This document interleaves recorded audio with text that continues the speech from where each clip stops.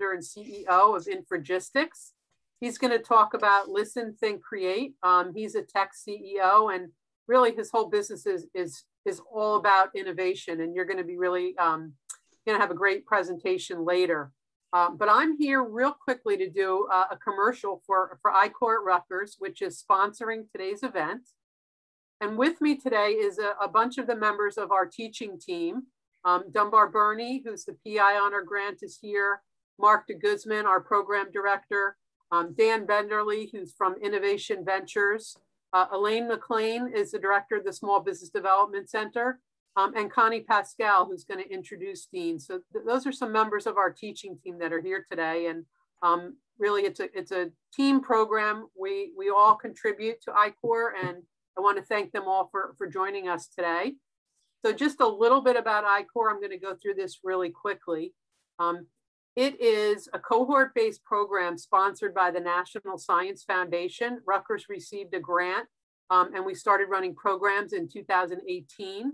The program is team-based, and typical teams have from 2 to 5 people, and Mark's going to explain the roles in a minute. And really, throughout the I-Corps cohort, we train you about business concepts. And the people that participate in our cohort are faculty, staff, students, alumni. But one thing they all share is that they're all innovators, and they're trying to move their innovation from point A to point B. Everybody starts at a different place, and everybody may end at a different place, but what they're doing is really learning. And that's because we provide information and guidance throughout the sessions, but it's a hands-on learning opportunity, and it's really about talking to customers. That's really the foundation of I-Corps is the team going out and talking to people that have problems, and they want to understand about the problem and see if their innovation fits that space. And in order to do that, we give you some tools, specialized software, which you have for 3 months. We also provide our teams with $2,500 reimbursement. It used to be for travel. Now it's used primarily for things such as LinkedIn Learning, online conferences, and professional associations, anything that really can help you to facilitate those interviews. And our teams, again, Mark's going to talk about the makeup of a team, but we can help you by matching you with mentors in some cases and/or fellows, which you're also going to learn about in a minute. Mark? Yeah, and so I'm Mark DeGuzman. I'm the program manager of Rutgers I-Corps. I served as an entrepreneurial lead in the National I-Corps program. And this program came out of Steve Blank's class from Stanford University, which is based on, it leverages a scientific method through experimentation.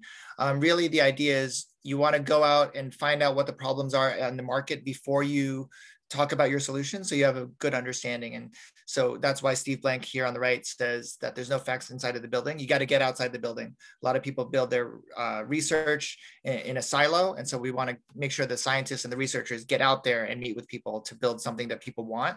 And that's why we call it evidence-based entrepreneurship through customer discovery. Go ahead, Lori. And it's important to note that this is, entrepreneurship is like a team sport. Basically, in this program, we require at least 2 out of these 3 team members.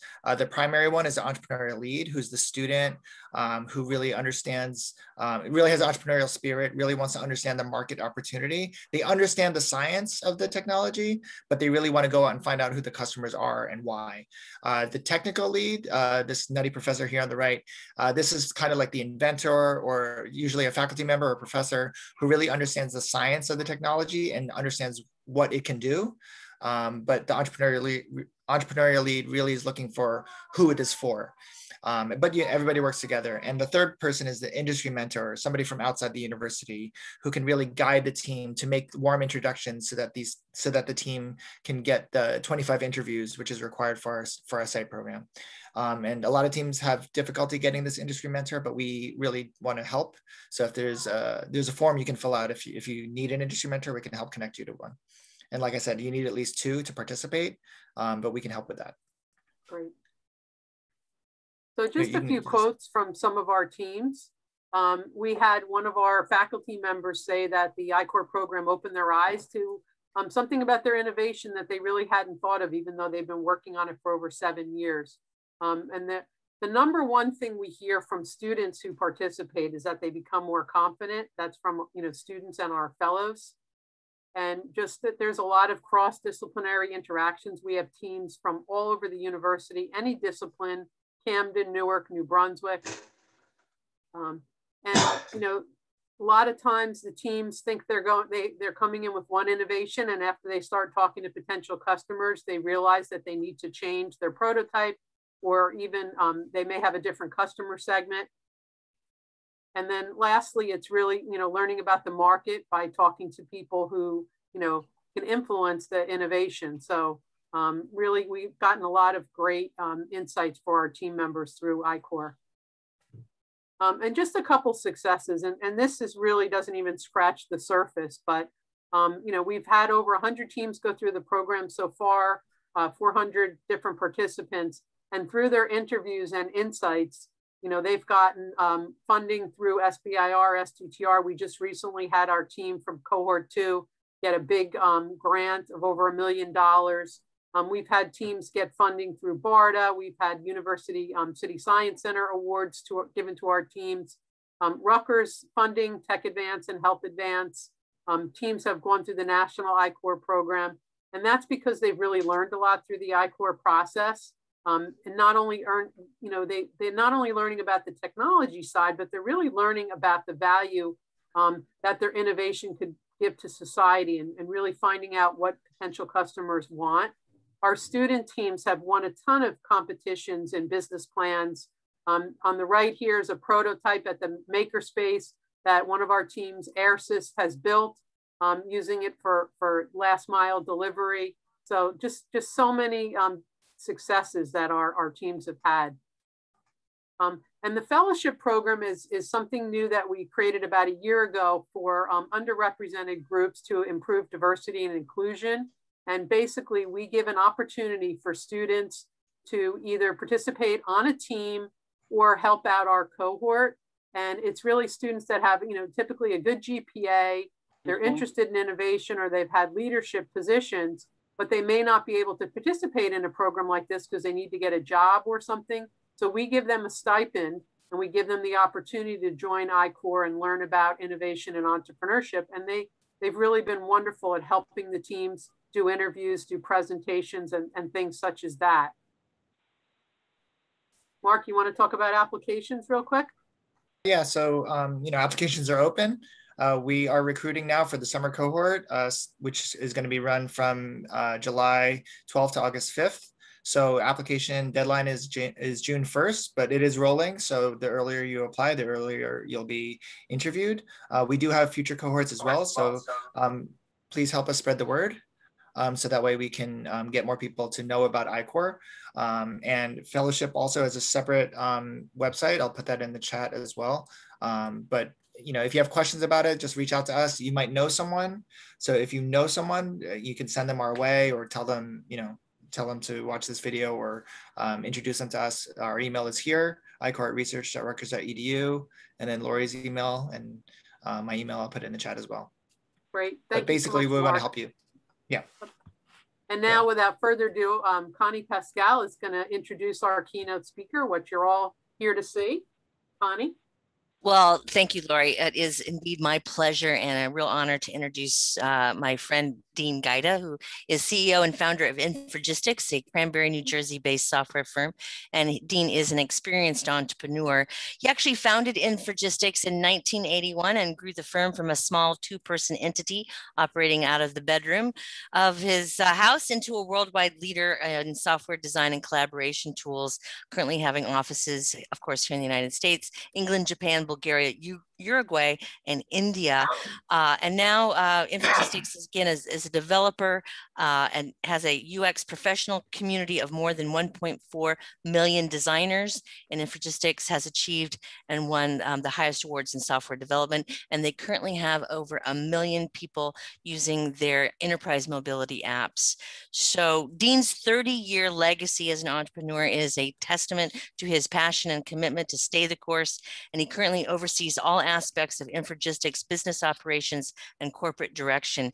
Dean is also a leader in the low-code/no-code movement and an amazing friend to Rutgers students. In the past 6 years, Dean has made his Indigo.Design software product available to our students for free, giving over 2,500 students the opportunity to learn how to build their own software and websites. What you are about to hear is advice coming from someone who really knows what they're talking about. So without further ado, please welcome Dean Guida.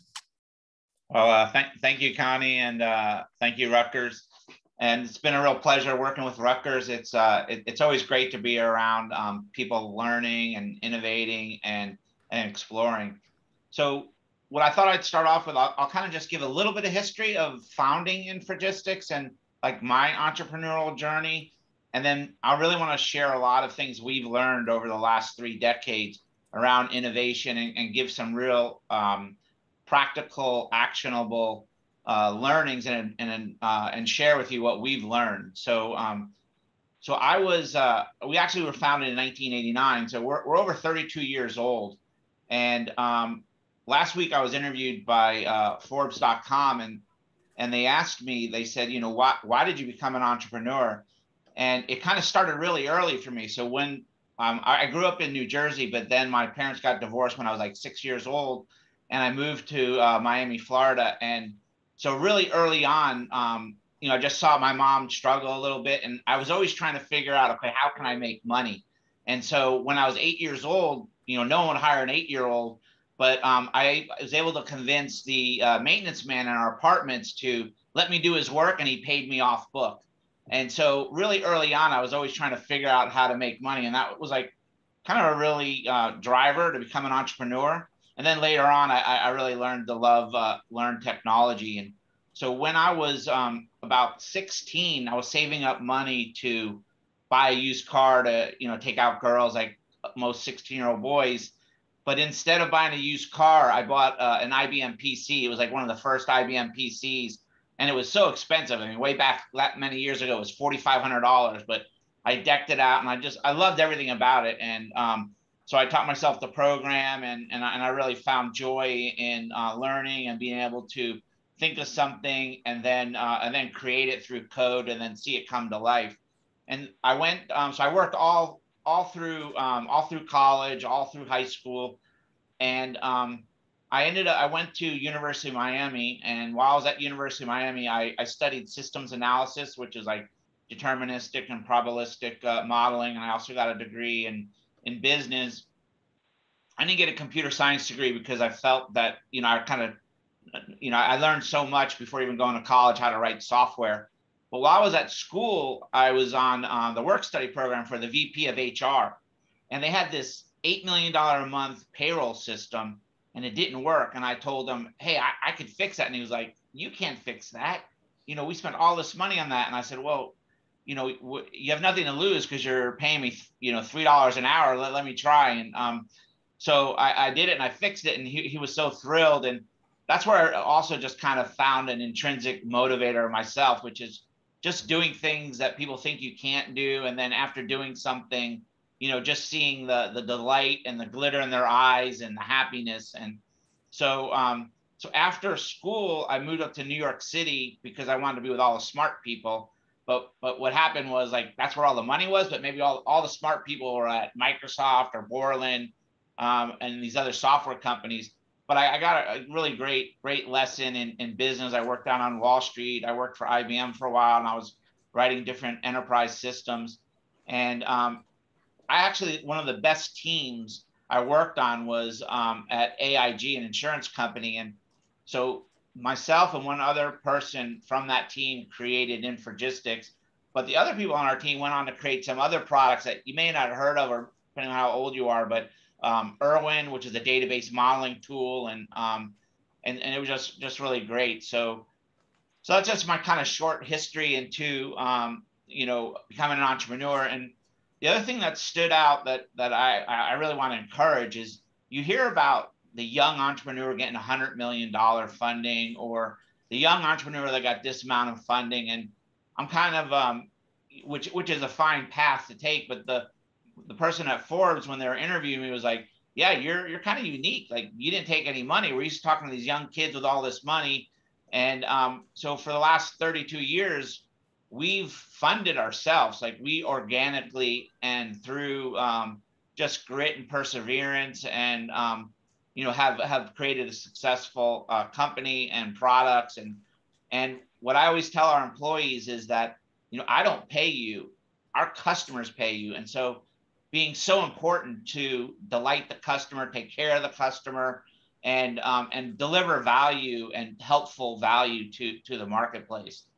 So so let me introduce a little bit Infragistics, some of our products, and then I want to talk about the fabric of innovation. So at Infragistics, we build UX and UI tools that we sell to application developers and designers. And we sell to some of the biggest software companies out there and the smallest software companies, to enterprises. And our tools have been used over the last 3 decades to build TurboTax, Quicken from Intuit.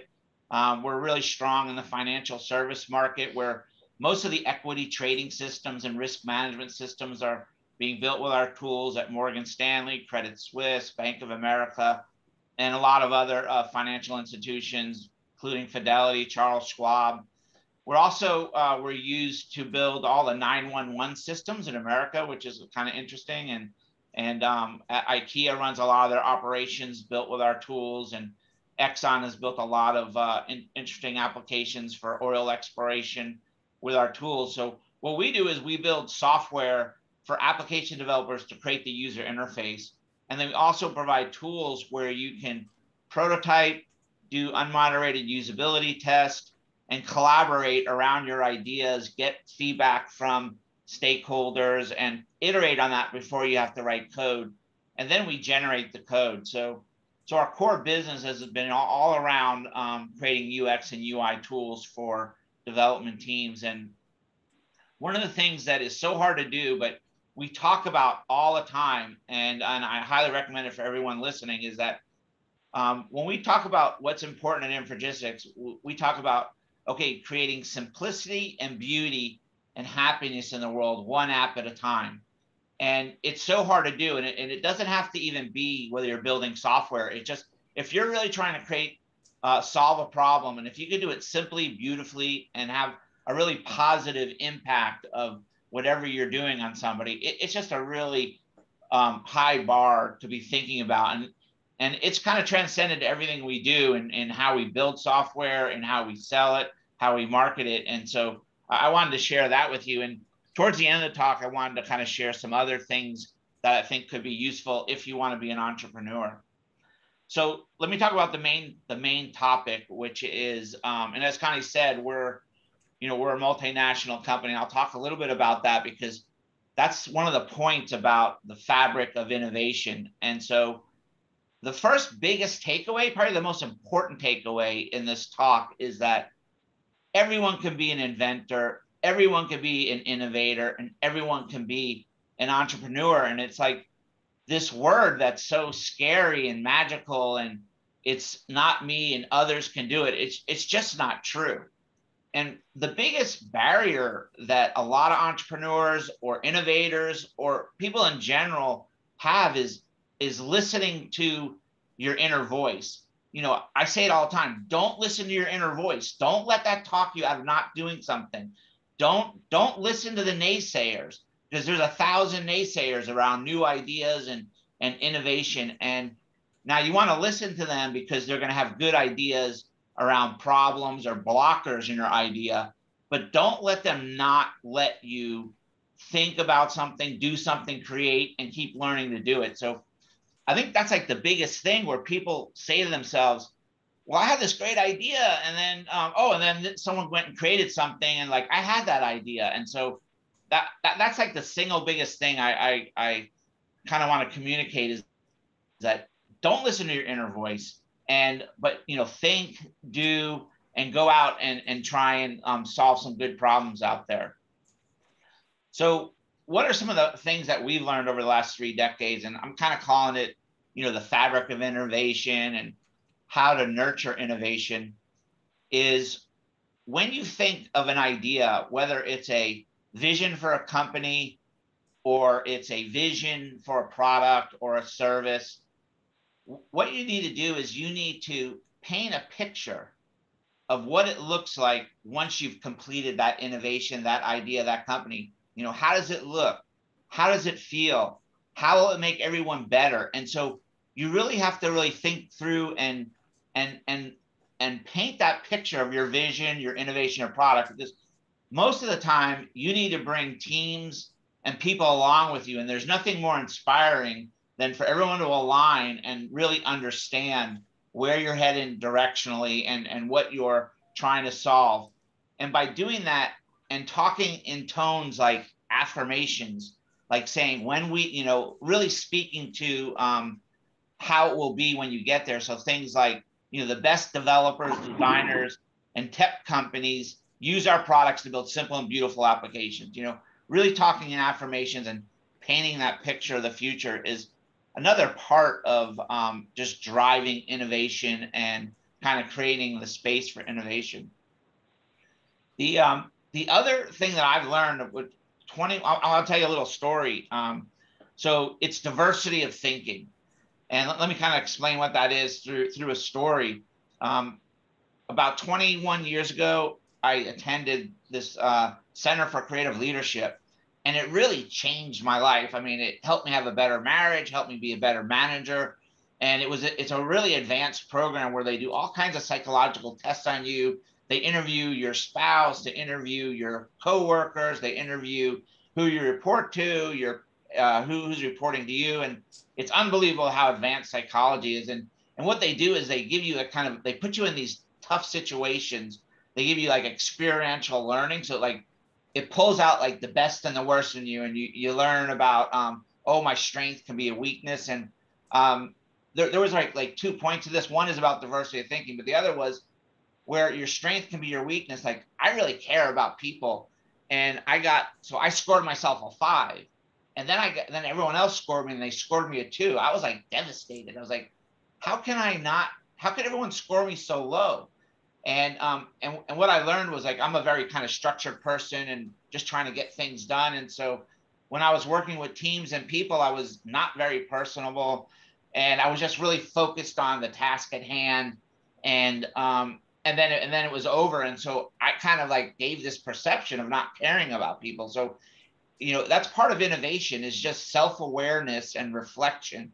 And the big thing that I learned was the first day we kept getting put on different teams, and there was this girl who was like crazy off the wall person. I'm like, oh man, I hope she's not on my first team, you know. And so of course she's on my first team, and we all went outside, and we had all these teams, and we had to throw this ball around and talk about our best team experience. And then the coach said, okay, well, now I need you to do it in the same order, but do it in a minute or two. So we're all like, oh man, like trying to figure out how to solve this problem. And then they come around and put pressure, and you're like, what's wrong with you guys? Everyone else is done. Well, this girl thought differently. She was like, hey, let's all get in the same order of the way we threw it around randomly. And then we ended up like getting in the same order, and we just kind of rolled the ball down our hands. And then we did it within like 30 seconds. And so like the big learning for me is I used to hire everyone that thought like me, talked like me, and agreed with me. And it's unbelievable when you do that, how much you always solve the problem the same way. And so you really need to appreciate people that are different, think different than you, and you'll come up with great ideas and take a left turn and then build on that idea and then solve a problem in a better way. And so the old me would be like, oh, if someone's in a meeting and they're not speaking up, they're not engaged, they don't care, or they have nothing to say. And but after learning this, the new me was like, hey, everyone's different. People process information differently, they think differently, they have different personalities. And if you go to that person the next day and say, hey, what'd you think about that problem? You'll get amazing information. And so so when we try and build teams, like diversity of thinking and just respecting different people, the way they think, how they interact, is a great way to create a space for innovation. And it was just a really, really big learning for me. Now it's a lot more difficult to run teams like that, because when everyone thinks the same and everything, teams have more harmony and get along better. But when you have different thinking and conflict like that, you know, it's a little harder to manage, but you will build and solve problems in a much better way, and not always share the same thought process in how you're approaching problem. And at Infragistics, we purposely created a multinational company. And so as Connie said, like, we have dev teams in Uruguay and Montevideo. We have dev teams in Bulgaria and Sofia, Bulgaria, Eastern Europe. We have dev teams here in New Jersey and across the US. And we purposely, and then we have teams, not necessarily dev teams, but we have teams in Tokyo and India and London. And but we purposely created a multinational company because we wanted to build software for the world and to take in those cultural things that people are different all over the world. And so when you do that, you have better innovation, diversity of thinking, cultural thinking, and really trying to build software for the world and not be so myopic in, oh, this is how we do it in the US, or this is how we do it in Europe, and think broadly from that point of view. The other big thing in the fabric of innovation is, and you hear it a lot, it's a very excuse me, it's a very popular topic now, but it's a critically important point, is creating psychological safety. And really the leaders and even the indirect leaders need to create this, to create trust, to really have a creative process, to really make collaboration happen. And so it's up to all of us to make people feel very comfortable about speaking up, about sharing their ideas, about sharing their point of view, because it's really the only way, not the only way, but it's the best way to solve problems. And so some ways that I use, and there's more than this, and I'm sure other ways, but like to create trust on a team, it's like, if you do what you say, that creates trust on the team, just by default, whether it's you're the leader or the team member, just doing what you say. Then the other is like showing up every day as your authentic self. Like I'm a big believer in, oh, you have to be, you know, professional. You shouldn't say this. You shouldn't show emotion. I'm not a believer in that. I'm a believer, you know, in the definition of that. I'm a believer in, you need to show up authentically every day. It's exhausting not to be yourself, and you should show emotion.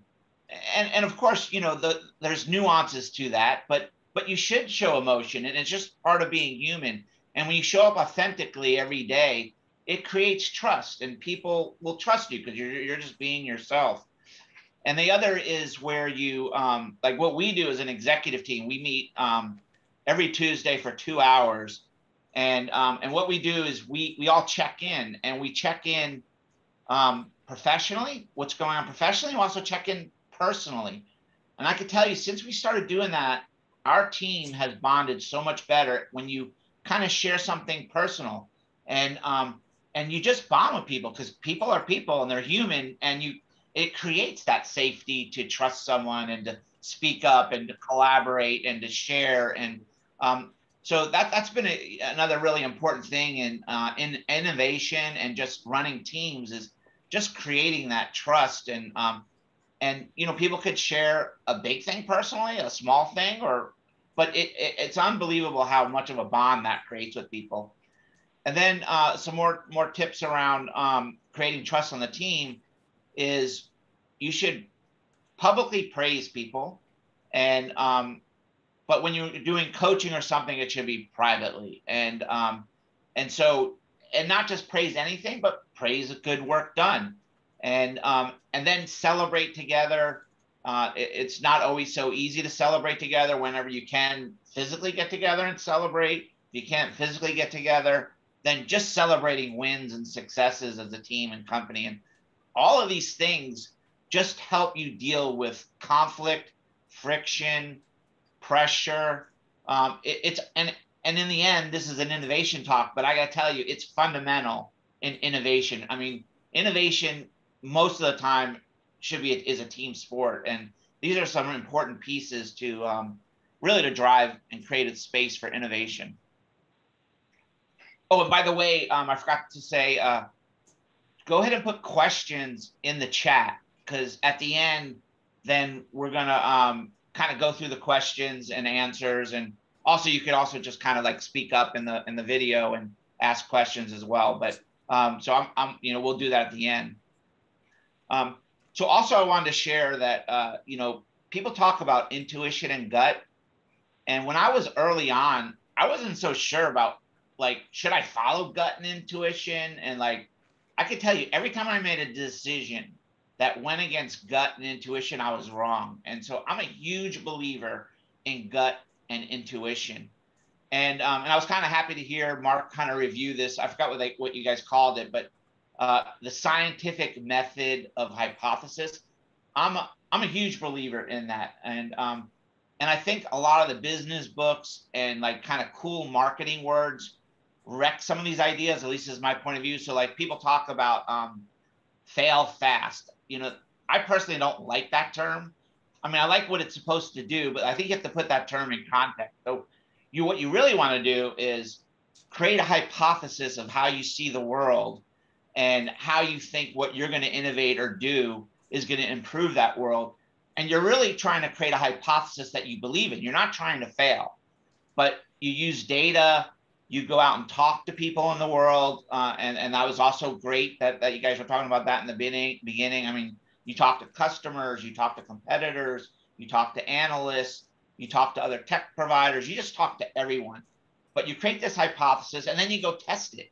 And then you go test your hypothesis in the market, you collect more data, and you do A/B testing, and you continually improve your idea and your innovation and your hypothesis.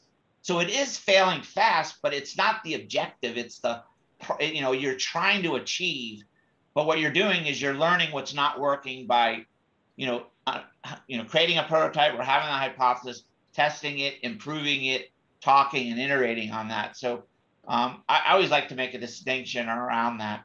And then the other thing that I like to make a distinction around is MVP, minimal viable product. It's like, maybe it's just a personal thing for me. It's another thing that I think is misused in the industry. And so people say, oh, just create a minimal viable product. But guess what? If you're actually starting a company and you create a minimal viable product and it doesn't have competitive advantage, and you're going to start to put sales and marketing behind something, it's a bad idea. And so when we do things, it's like, no, you have to first have a hypothesis of something that's going to add value to the market. And then you have to go and talk to customers and talk to peers and talk to everyone about it. Then you have to go test it, but you have to clearly define why you have competitive advantage over what's already in the market, or said another way, why are you adding value to it? And so I'm a big believer in MVP. The definition is okay, but add to it that you are delivering additional value and competitive advantage to what's in the market. So I guess some other things that I've learned along the way and is how important having conviction around your idea is, and having grit to kind of punch through all the barriers that you have to go through. So like everyone hears a lot of the like great successes in the world, but 99% of the rest of us, which is most of the world, there's 1,000 barriers you have to punch through, and you have to have that conviction and that grit to keep doing it, staying out of it, and to realize your product, your innovation, your vision. And hand in hand with that goes with just this openness to keep learning and the curiosities, because if you don't keep learning all along the way and be open to ideas and listen to people because you want to build the best product, it's just a critical trait to be successful. And so that's another like important point that I wanted to share. And then, because I'm in the tech space and we build software, I wanted to talk a little bit about big tech and how can you compete against them, and How can you make decisions? And so the challenge that we all have today is big tech keeps getting bigger. They have a lot of talent. They keep hiring more talent. They have huge sales, marketing, and R&D resources and capability. They get all the press, and they learned how to do things in an agile way. So no longer can you say, oh, they're a big company, they're slow moving. Sometimes they are, but no, they've learned agile ways. And but I got to tell you, we can't just leave it to big tech to innovate or to create better solutions in the world, because they won't do it.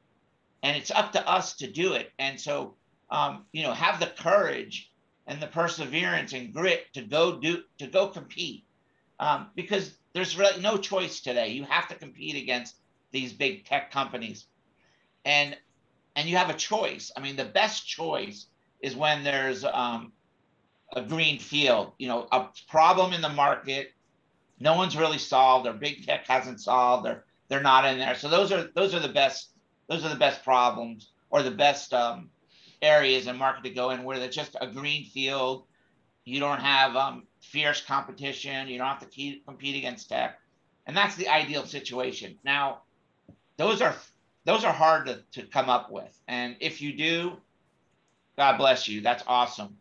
The other decisions you have is you could add value on top of the big, a big company's current product. And that's kind of the fastest path to money, the fastest path to revenue. And it's easily accepted in the market. You're adding value to something already in the market. The problem with that is every time they release a new version of their software, you're like sweating. You're like, oh my God, I added value to it, and now they just added that feature, and there goes your revenue stream, and there goes everything. So while it is the fastest path to money, there is, it's fraught with danger. The third way is, which does take a lot of courage, is that you see a problem in the market that big tech or some large competitors not really solving, but it's a huge market. But you have to build the baseline technology that is the same as what's already in the market.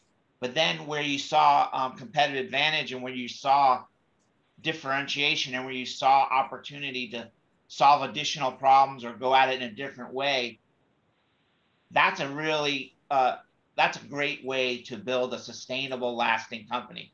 Now, it's scary because it takes a lot of investment to build a baseline to, just to compete against what the big tech already has, or big company already has.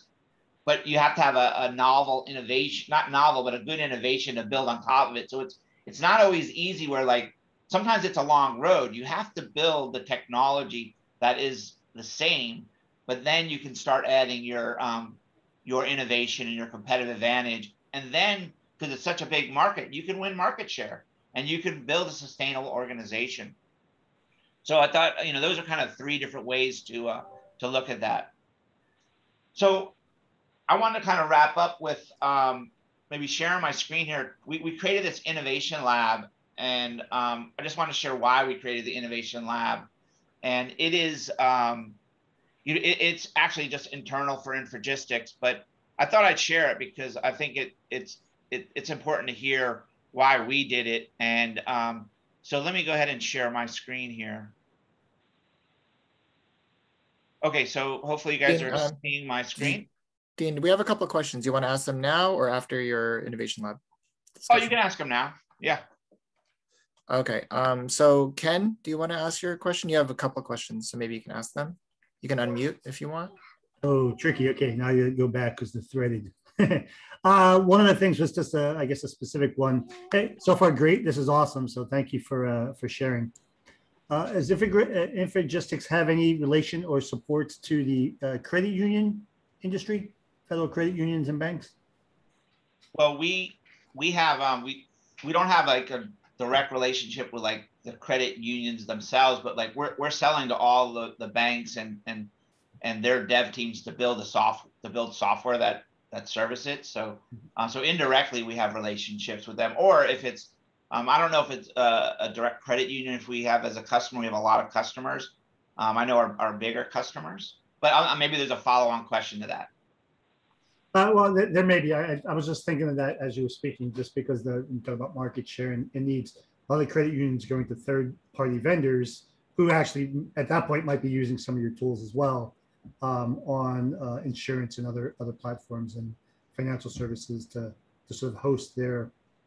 A lot of credit unions don't have great front-end platforms for digital banking. Yes. The big banks, you can do 30,000 things. The smaller ones are still surprisingly lagging on some of their applications. So that was just a sort of a side question. Yeah, well, what we're doing for that is like companies that may not have as many resources as like a large bank within Indigo, which is our digital application design platform. We have there's something called design systems, which a design system represents colors, fonts, UI patterns, screens, all the things that you want to build really easy to use applications.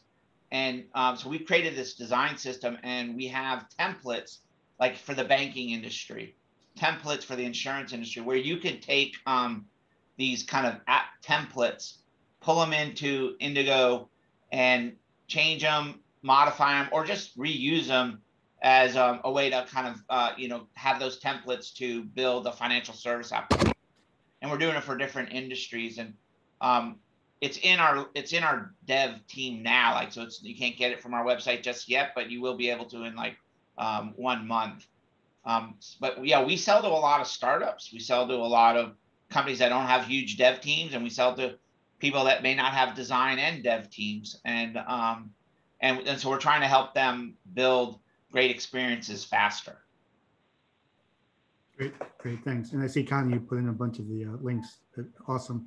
My second question flipped the script a little bit too, and I think you might have answered it a little bit on the greenfields aspect. Guide directions on where students may be able to look or explore.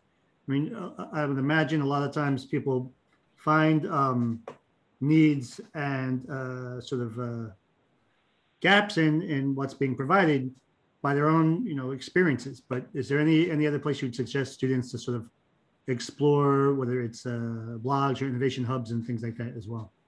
Yeah, I mean, first it comes down to like you have an idea, so that's your hypothesis. You have this idea, and then how do you get ideas? Well, it's kind of what you said, which is like you have to be out and about. Like certainly you can use your browser and investigate. What are other companies doing? What are the big techs doing? And kind of get insight there. You can attend a lot of industry conferences. That's always really useful to collaborate and talk to others, talk to customers, just talk to a lot of people to vet your idea. And really it's, you're kind of like visualizing what you see in patterns out there. And you're always kind of building on things that are already in the market, but you're putting a lot of different patterns you're observing in the market together to solve some new problem. And so, my advice is to, first come up with your idea, or if you're trying to do if you're going just through the ideation phase where you don't really have the idea yet, it's using the web, looking at what's already in the market. It's going to conferences. It's talking to a lot of people, customers, analysts, competitors, to formulate, your idea.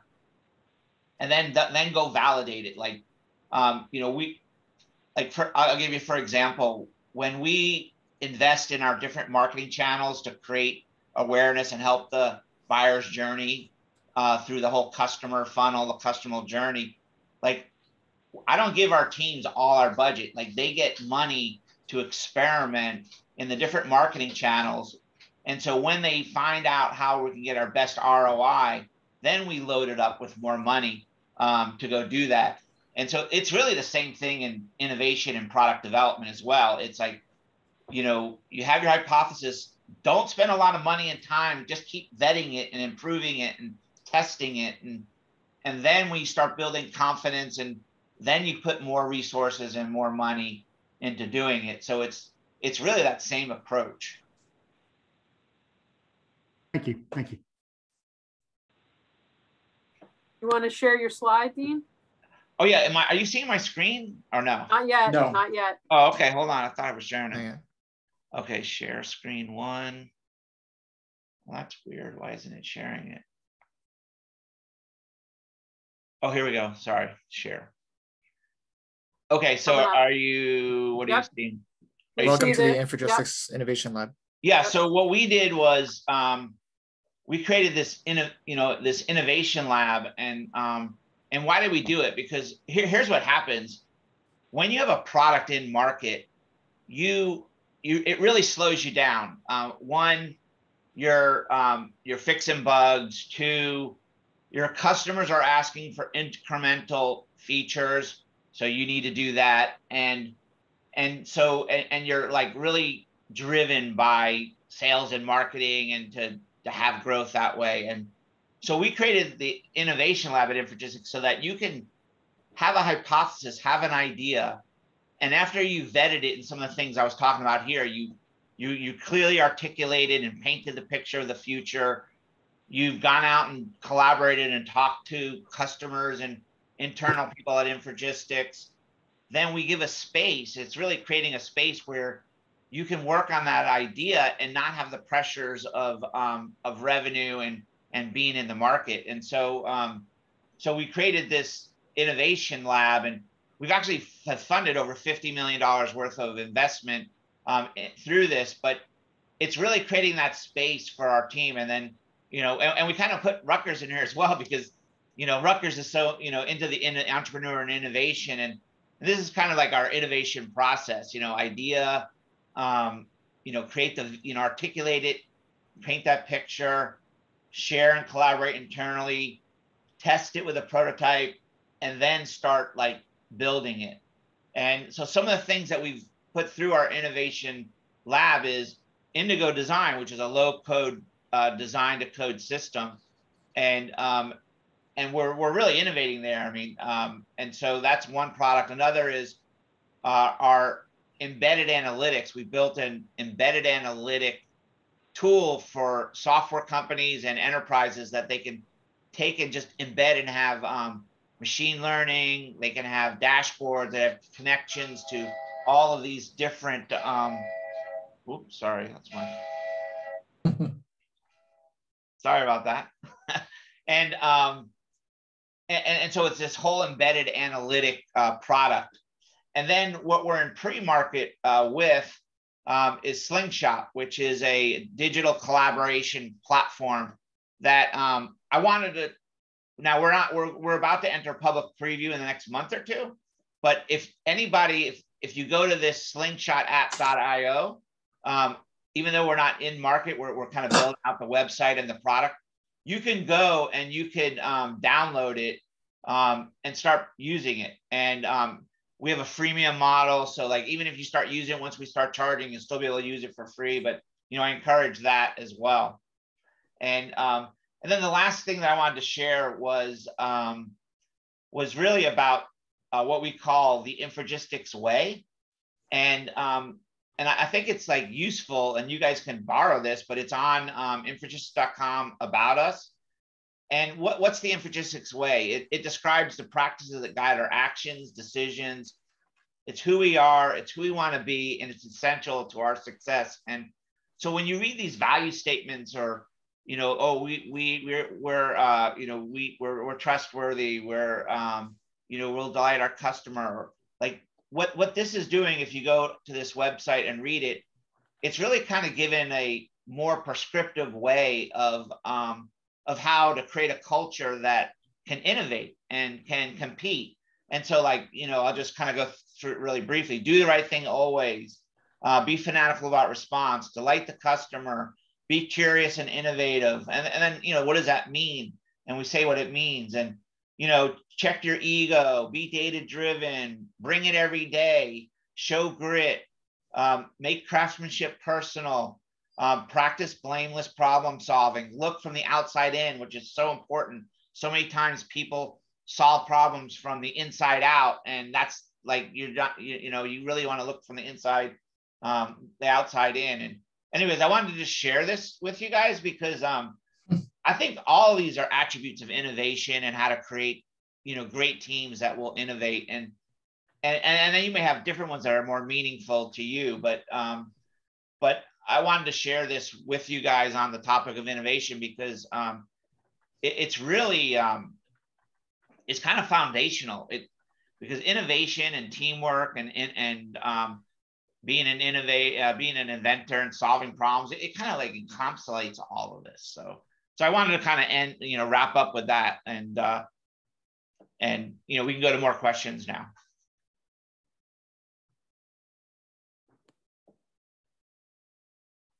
If anybody has a question, you can either put it in the chat or go on mute, whichever you're comfortable doing. But I put in the chat, Dean, I love the practice blameless problem solving, because it's really, it's about moving your innovation forward and getting ahead. It doesn't matter if you made a mistake or whatever, just move forward and take it to the next level. I think that's really, really good. So many people will never admit they made a mistake or did something wrong, but it doesn't help you move forward. Yeah, absolutely. And it also creates trust too. If there was a problem and then somebody really gave you a hard time about that, like the next time you're not going to share it so openly, and which is not healthy and not good for any company.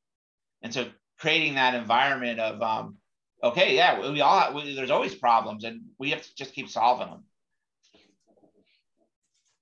Dean, I have a question. So we sometimes see innovations where there's already a lot of other similar products on the market already. And so there's a lot of competition, and there are, the big names sometimes. And so how do you know when to just throw your hands up and just give up because like, oh, the big guys got it already? Or when do you know when to push forward and be like, I can do it better? How do you know when to decide that? Yeah, so I think it starts before you even start, which is that you see what they're doing and you see the direction they're heading in, and your idea is really valuable to the market and better than what they're doing. And so, like we did that with Slingshot. Like I could tell you, 2/3 of our own employees and our board, no one believed we could compete against Microsoft, and probably still some of them don't believe it, but we have a lot of conviction around it. So it really starts first with why do you think you're going to add more value to the market than what they're doing? And so if you can't answer that, then you shouldn't start. And then it's just the road of hard knocks, because no one stands still. They keep advancing their product, but it takes like a lot of courage and perseverance and conviction in the idea. And like I said, like the big markets, it takes time to build a product that's like baseline, where you're not actually at the point where you're showing that competitive advantage, but you have to have that roadmap and vision. And that's why you start and do it, And so, that's how I, answer that question. So when do you throw the towel in? I mean, if you really, your ideas, if you don't think that what you're doing is going to have an advantage in the market and value to customers. That makes but sense. A lot of times, like if you have a lot of investment there, you pivot a little bit, and it's a very organic and dynamic. Everything's so dynamic. So sometimes it's not just quitting, but it's like, okay, you've built up assets and now you have to just keep adjusting to market conditions. But I would say this, what's really important to know, if you're on the sidelines, you're never going to win, you're just never going to win. And it's just scary to get in the game, and it's always scary, but that's where courage comes in. It's doing things that you're afraid when you're afraid, it's like, you just got to keep going for it and keep thinking and doing. That's why, like when we started, like Mark and Connie and Lori, like, oh, what should we call it? It's like, I forgot the exact order of the words, but it's like, think, do, create, learn, and just keep doing it, Yeah, that's great. So Dean, did you create Slingshot, or did Infragistics create Slingshot because you saw a need in the market, that there was, the productivity tools that were out there didn't solve like your company's needs? Yeah, that's exactly why, because we saw everyone, even Gartner was defining productivity tools as whatever big tech came out with. So I don't know if you know this, but like Gartner says, like 4 or 5 years ago, collaboration and productivity is about video conferencing and screen sharing, right? But is that really what teamwork's about? It's a part of teamwork. And then, and then all of a sudden there's chat.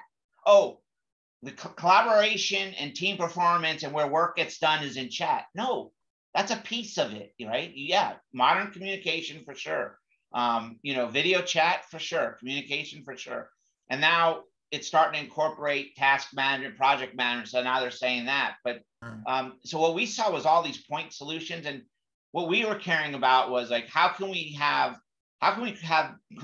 business teams get extraordinary results? How can you drive to have a higher performing team and have growth in your company? And so that was like our thesis, which is like, okay, there's nothing in the market that like really is trying to, have the essence of driving high performing teams. And so like our thesis is like, you can run a high performing team. Like, okay, trust is a really important. We're helping with trust a little bit, not all the way, but people that are getting extraordinary results they're making decisions with data. So we have data analytics built into the platform. People that set goals and objectives and give autonomy to execute, which I was kind of talking about here, where you directionally set people. Everyone knows the goal or objective, so they can make decisions. They have autonomy to execute.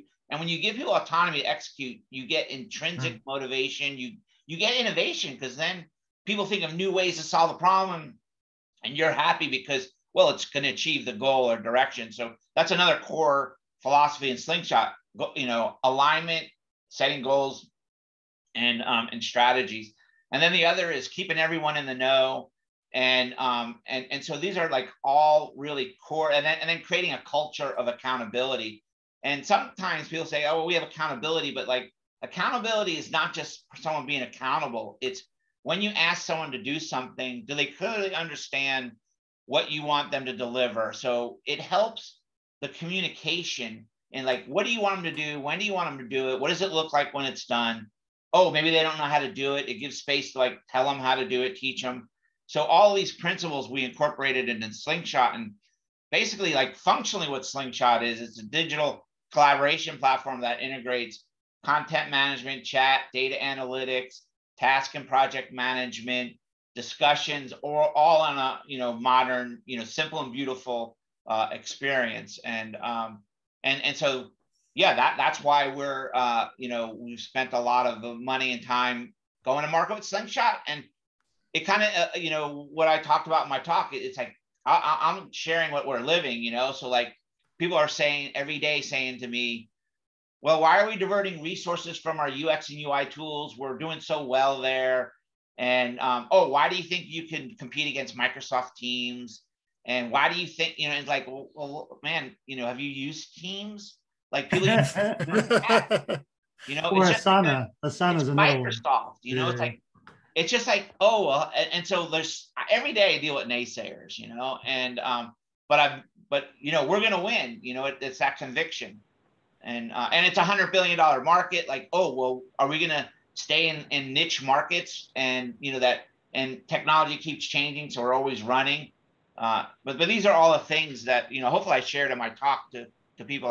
I'm seeing, even though you've been around a really long time, you still have that innovator's passion and that entrepreneur's drive and energy. I want to be respectful of your time. We're over time, but we do have 2 more questions. Are you willing to stay for 2 more questions? Yeah. So Tolo, you're first. If you want to go off mute, I'm going to let you ask your question of Dean.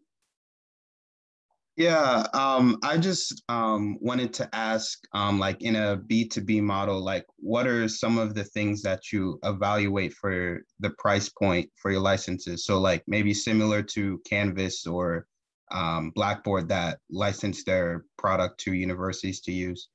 So that was just my question. Yeah, it's really hard. Pricing is so important and it's so hard. So I could just share how we do it, and then it does become trial and error. So like, here's how we price Slingshot, for example. We could charge so much more for Slingshot, but we're not going to. But you look at competition and you look at what their price points are. We also have a freemium model in Slingshot, and it's really hard to, it's like a Goldilocks problem. It has to be just right. Like, what's the right free features? What's the right, you know, paywalls for people to upgrade? And so we look at competition. We look at how the customer will see value. And then we also look at, you know, how can we have viral? What are the features in the product to have viral? And also, does price inhibit viral? So we made sure that price doesn't inhibit viral, both in the features. Like, you can always use it free. Like, if you paid for Slingshot subscription and you want to collaborate with somebody, yeah, you can always collaborate with people because you get 2 free workspaces, always free. So it doesn't inhibit your own usage. And then we look at, you know, okay, if somebody's going to buy for their team, it's this price point, and they'll buy it. But then how do you kind of expand out into the organization? And so do you want to make it easy for them to buy a license when it's maybe only not an edge case, but they only need it, you know, for some piece of the value? And it's a very tricky, difficult thing to price your product right. And what's really important in pricing your product is to understand reoccurring revenue, the lifetime value of a customer, and churn in your customer base. So these are all business models you go through, and it all starts with average selling price, which is what you're asking about, the price point. But like, what's great about software is like, oh, okay, well, we're going to charge $100 a year, but the lifetime value of the customer is 10 years. So it's really, you know, $1,000 per customer that we acquire. And so that drives how much money you might spend to acquire a customer. And then what's the churn? You know, how many people are you going to lose annually? And then how do you backfill that and then drive new business, new seats, so that you do have growth as a business? But yeah, pricing is hard, and it's so important. Thanks. That's a great feedback on that. Jada, do you want to ask your question now? Yes. Hi. My question is for introverted and technical innovators with a lot to offer. What's the best way to market yourself as an entrepreneur, or like market your product without putting too much pressure on masking your personality? Yeah, that's a good question. Well, you can think through how you want your product seen, how you define value, what your key messages are, and the problems you're solving with your product. You can think quietly through all that, and then you can express that through you know, your website copy and videos and that. So like, you could be in the background orchestrating all this, you know, go-to-market messaging and value and communication. And then, you know, I'm a big believer in simple and beautiful, and so like, you probably want to get a designer involved. You want it to be beautiful, and so I mean, that's what I would recommend, you know, in terms of like speaking, you know, through digitally speaking. But then if you have to go and pitch and talk to people and do that, well, yeah, it's courage. Like, you have to have some courage. Like, you know, you have to do it. Like, you can't not do it. And the best thing to do is prepare. Like, you know, prepare your main key points, and that way you feel really confident in your conversation, and you have that. And so that I guess that's my answer. And it gets better with time, Jada. The more times you do it, and if you're prepared, it gets much easier. Nobody likes talking at first, but once you do it again and again and again, you become much more comfortable. And we say you don't grow unless you stretch yourself outside your comfort zone. Yeah, and I tell you, we have a lot of introverts, amazingly creative introverts, and I always work like in a meeting to call. Like, I think everyone should talk, you know. And so I always call them, like, you have to share your idea or your thought. Like, you're so smart, and we all have to benefit from your point of view. Now, maybe no one will, you know, maybe we don't agree with it, but it's still a smart point of view, you know. And so it's yeah. And one thing, Jada, I put it in the chat there, apply for the fellowship, because that's what we're trying to do. We're trying to have people who really are innovators, but they don't have a team and they kind of like are individuals. They really learn how to communicate better and how to interact with the other people. And over the course of the I-Corps program, you really learn a lot about, and most people get a lot of confidence. So that way you don't have to mask anything. Like you just be yourself, like Dean said earlier, but you're able to do it with confidence and, don't worry about what people will think, because you're really trying to get down to the bottom of what the problem is. It's like you're a problem solver. Yeah. So it's right like you're on a mission to help solve this problem, right? Yeah, and just to highlight that, yeah, just be yourself. I mean, it doesn't really matter. You're just being authentic, just be yourself. Don't be someone else. And like Mark said, like you'll people will see that you're really passionate about your idea. They'll read your body language, and if they'll know if you're nervous or not. But everyone gets nervous, but like you just it's just being yourself and communicating what really what you care about. And you're right, Dean, about calling on people, because it's so important to get everybody's ideas, and you may miss somebody who's an introvert who isn't willing to share unless you call on them and try to get them to speak, because they do have great ideas. They just may be shyer about it. And they often have better ideas than those of us who are outspoken, who are always talking all the time. No doubt about that. Well, of course, you have to learn to listen. Yes. Absolutely. Absolutely. Well, we're way over time, but Dean, I want to thank you so much for sharing all these great information about Infragistics and your history, your past, and how you see innovation at your company. I loved some of the mantras that you have there, and some of them they really do align with I-Corps about customer discovery and delighting the customer. So I really appreciate everything you've done for Rutgers in terms of providing the software and also giving this talk today. So thank you so much. Yeah, thank you, guys. Thank you, Lori, and thank you, guys. Great having you. Thank you. Thank you, Dean, so much. Okay, bye everyone. Bye. All right. Bye. Thanks. Thanks, Dean. Thanks for the intro, Connie. You're welcome. My pleasure.